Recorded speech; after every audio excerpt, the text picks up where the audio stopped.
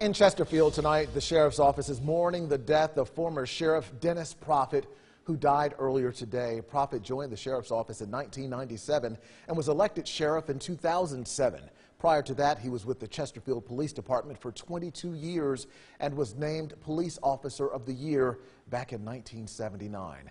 Sheriff Carl Leonard says the sheriff's office lost a coveted loved one today, leaving a hole in our armor. Leonard says Proffitt's legacy will live forever, adding that it is etched into the fiber of this organization.